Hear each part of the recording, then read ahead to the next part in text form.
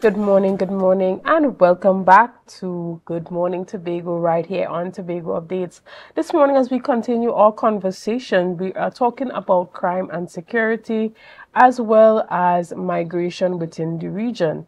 And as we have that conversation this morning, I have the privilege of chatting online with Mr. Sherwin Toyne Stephenson, who is the Crime and Security Manager at the CARICOM Secretariat. Good morning and welcome. Morning, and thank you for having the opportunity to meet with you and the rest of the region. All right, well, it is a pleasure to have you on with us this morning. I hope that you are hearing me clearly. I am hearing you quite clearly. All right. Now, when persons think about migrating throughout the region, we have always thought that CARICOM allows for the free movement of CARICOM members to move between CARICOM countries. Now, you at the Secretariat have been working on a migration policy. So can you tell us what existed before and what exists now, or what it is that the policy is now working towards clarifying?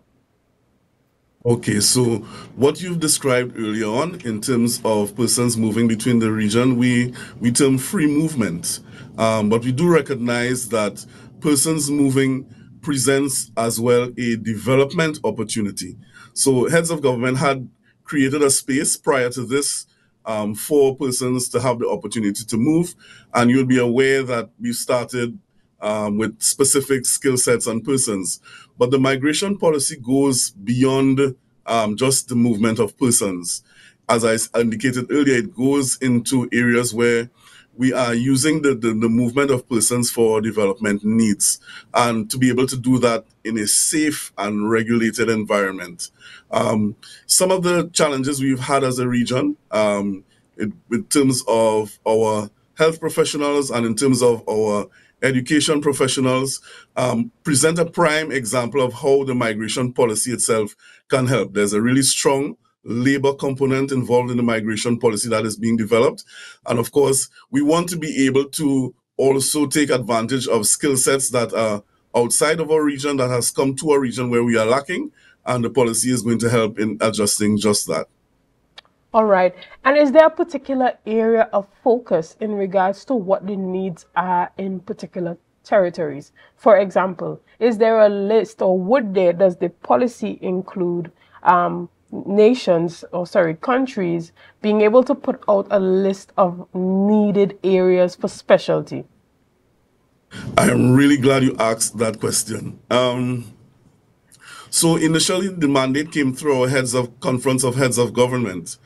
Subsequent to that, our ministers of national security our ministers of foreign relations met. And they also determined that in implementing the migration policy, the priorities for nationals and national member states needed to be taken into consideration. And we have begun that journey. We've had an initial round of consultations last year with all member states where they were to indicate what their challenges were for migration, where the gaps they had in terms of movement of persons lay, and what were their priorities for moving forward. Subsequent to that, because we identified quite a few gaps, we have formed a governance structure to deal with the implementation of the migration policy.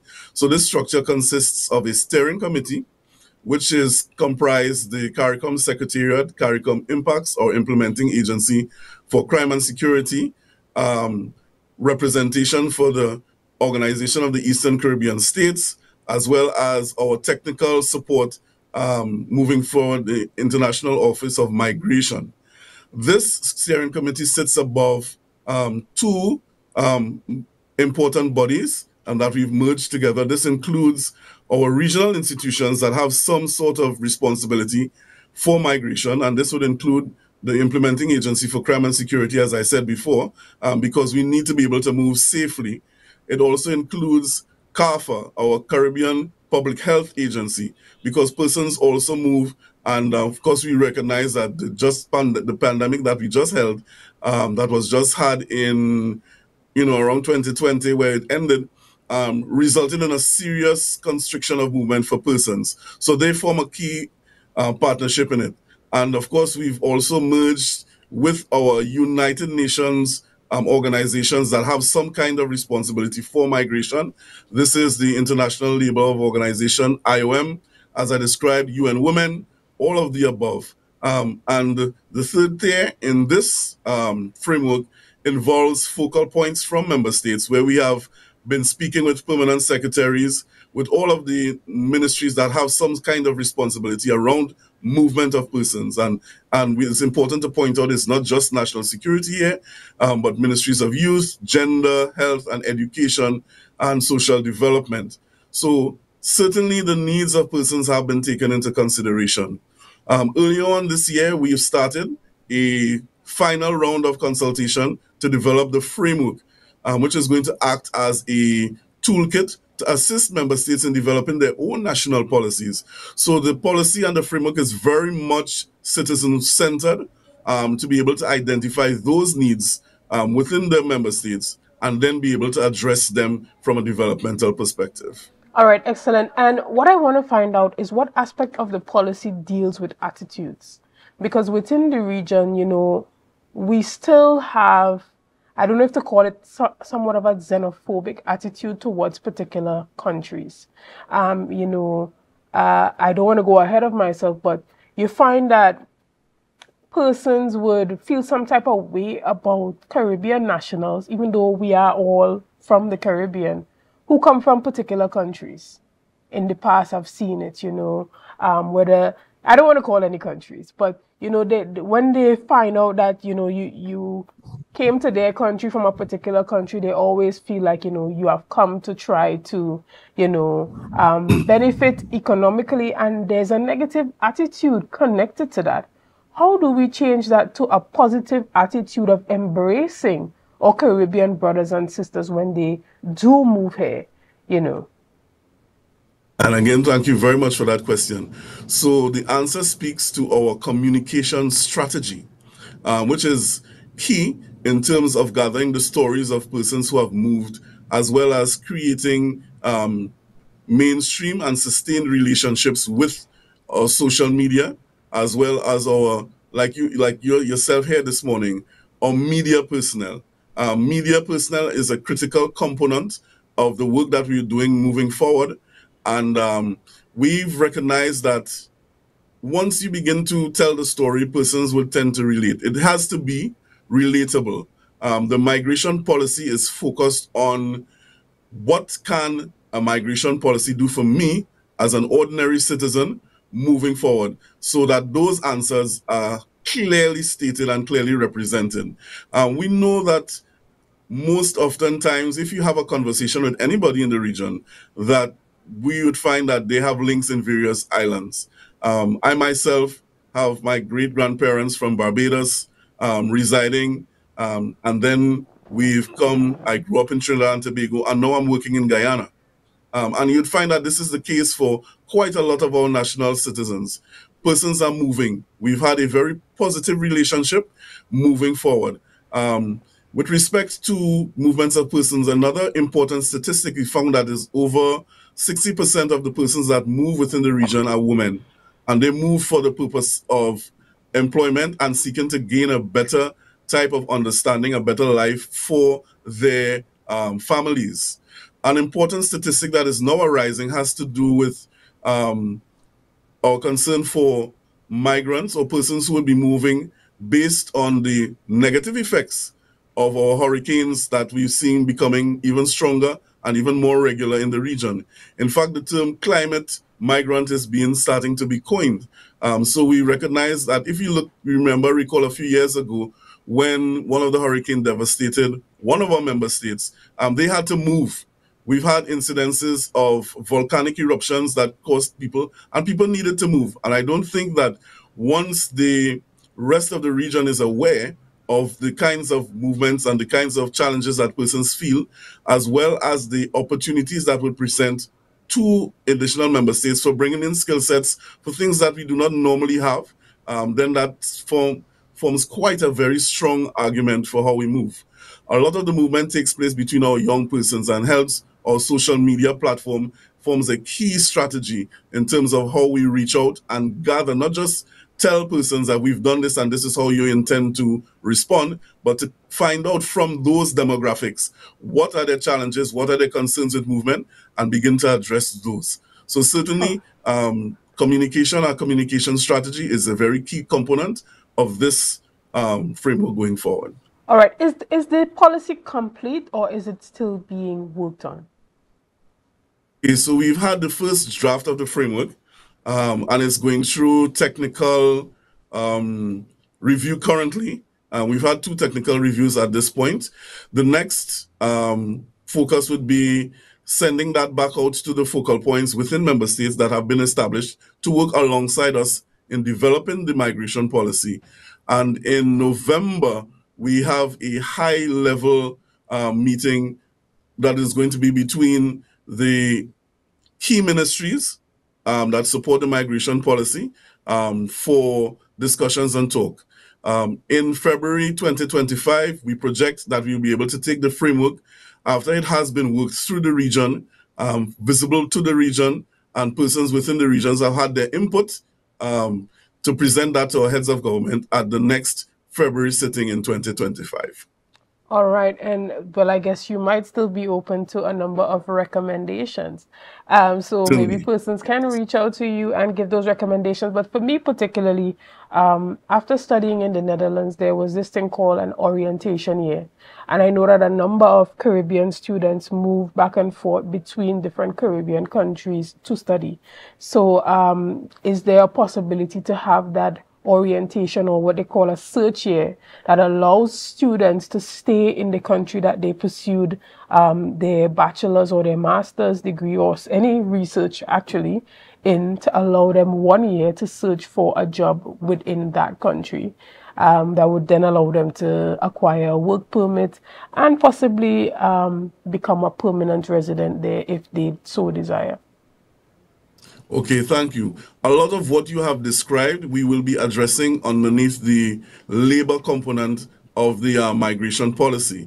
So that is going to be our first deeper dive into specific segments, because even though we're developing the policy, we recognize that there's some areas that the policy touches on that needs to be implemented almost immediately.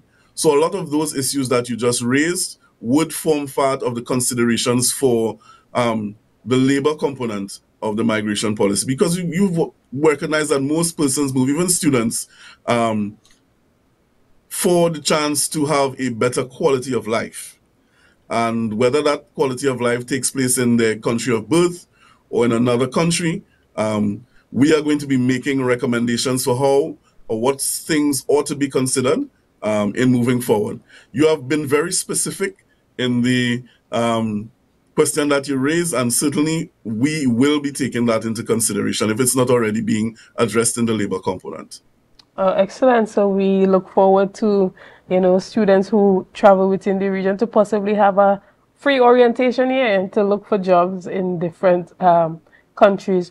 Now we're going to continue this conversation, but before we do that, we're going to take a quick break and we'll be right back right after this. See you soon.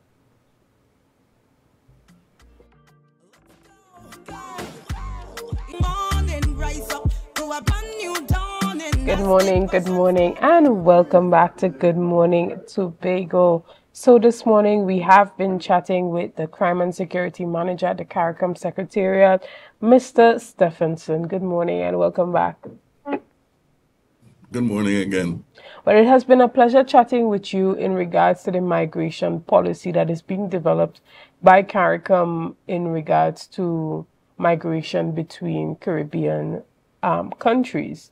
Now, why do you think that it is crucially important for persons to understand elements of the policy, or why it's important to have this policy? Okay, it's really important that persons understand what we are doing, because this is being crafted for them and by them. The migration policy, as I've indicated, looks at several thematic areas under migration, and we've grouped them into 3 for ease of reference. One of the thematic areas that we're looking at has to do with border security and protection. Another important area looks at our human and social development and labor components. And a third critical component of the migration policy looks at sustainability and displacement created by natural phenomena, especially. So outlined in all those are really the reasons why people move from place to place. People move for different reasons. And we want to be able to capture all of these reasons based on what you, the citizen, through the national consultations, will be identifying and have already identified as your priority for movements. You have indicated earlier on, in a simple discussion with you, my host today, that there's an important consideration that we need to take into being. And this is why it's important that we continue to hear from our normal citizens, our citizens who are moving, as to what their challenges have been with moving and what would they like to see resolved. So I'm glad you've opened that door, and the door is still open for persons to be able to identify what their challenges are and where we can make their life and their mobility even better. So how can persons really be a part of the conversation or just contribute their ideas similar to what I have just done? Okay, so the current started stream that we're under right now is the and supporting national consultations. So once we finished with our technical review of what the consultant has presented so far, based on initial round, a second round of consultations, this would be taken to our member states. What they are being encouraged to do and what we will be supporting them to do is to hold national consultations around the areas that the policy itself has identified. And this is one of the areas where persons will be able to identify what their challenges and hopes are. Additionally, there's a strong social media platform that is being developed, and we'll be engaging with citizenry in this media, and we're hoping that that would again capture a lot of those areas that you've discussed. And in this instance, we're really looking particularly at the youth demographic, which you fall into, to advise as to what the policy itself does. The policy itself is not going to be a document that is going to be a standalone on the shelf, but it has some sustainability built into it.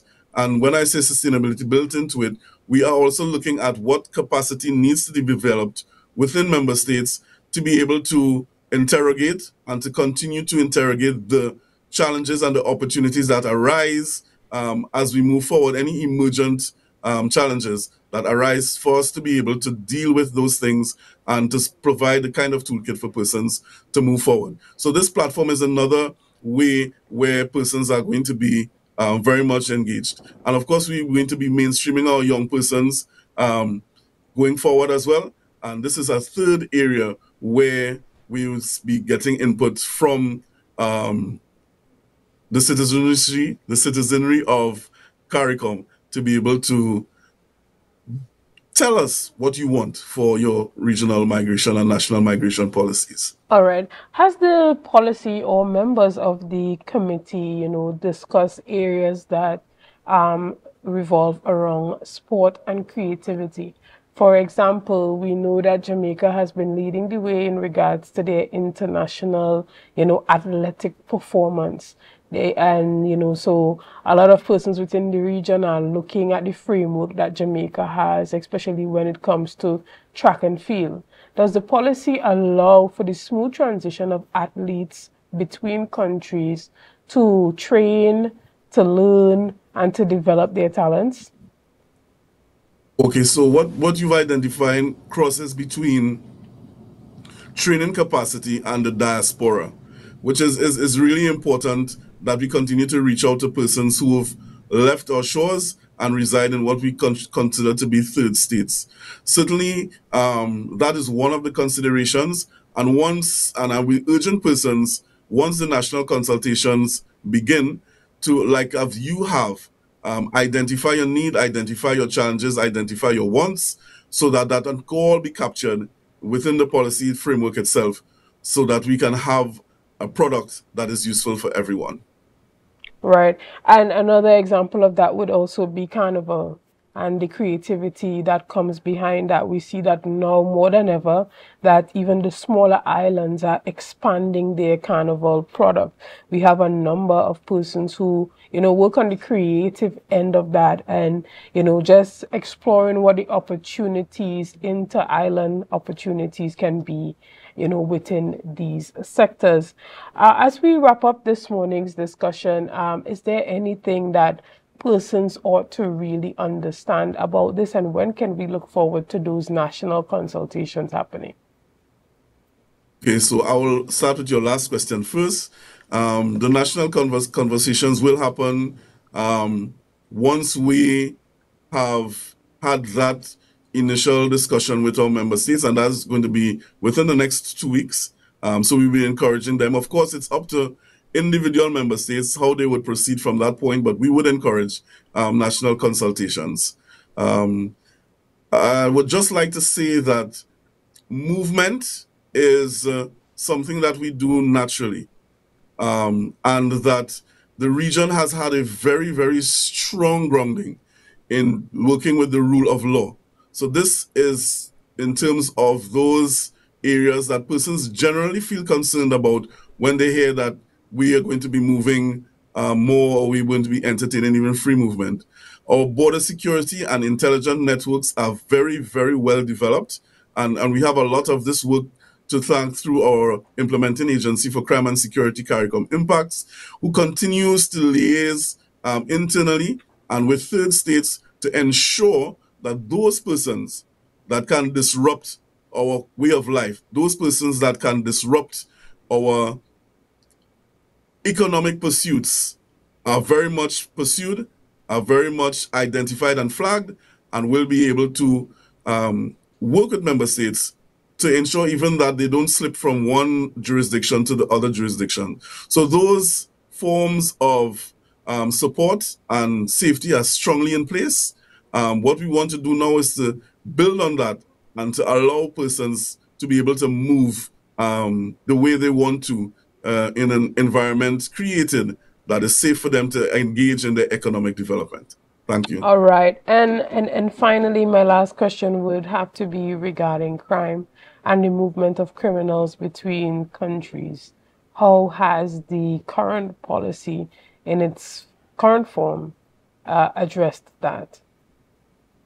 Okay, so as I was alluding to earlier on, there are a lot of laws and regulations that are already in place, and the policy is going to be able to strengthen those. We have several relationships and several memorandum of understanding with persons within our region and without our region and third states. Border security, which is the mainstay of our ministries of national security and ministries of home affairs, are being led by a very responsible leadership, as well as we've got one of our community councils called the Ministry of Ministers of National Security and Law Enforcement, CONSLI. CONSLI meets at least twice per year, and all that is discussed in CONSLI is fed in from a lot of the network that we've created through meeting regularly with our chiefs of immigration or controllers of customs or chiefs of police, our heads of military institutions, our heads of financial intelligence units, as well as our heads of intelligence units. So all this, which we consider to be our security infrastructure, is firmly in place, and that is providing and continues to provide human support to member states in moving forward. We continue to grow, and we continue to build on and gather the kinds of data that will allow even stronger analytical and empirical policies to be developed. So we are in good hands. There's more work to be done, but we are moving in the right direction. All right. Thank you so much, Mr. Stephenson. I really appreciate your time and having this conversation with you this morning. And we look forward to being alerted on whenever those national consultations are happening, and hopefully hearing from you again when that policy has been finalized. All right. We hope Thank you that you so much. have a great day and that you continue all the good work that you have been doing. We're going to take a break right here and we're going to be back right after this. See you soon, guys.